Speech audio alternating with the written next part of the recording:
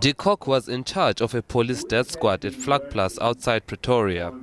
He was convicted and sentenced to 2 life terms in the Pretoria High Court in 1996. He later testified before the Truth and Reconciliation Commission but was denied amnesty. De Kock went back to the same court last month to force Masutha to make a decision on his parole application. The minister tomorrow at 11:30 will be making that announcement in compliance with that court order. The announcement would have been preceded by a communication to the offender of the decision that has been made. De Kock has spent nearly 2 decades behind bars. I don't see why it shouldn't be treated in the same way where there's equality before the law. Suppose it was someone else and not him,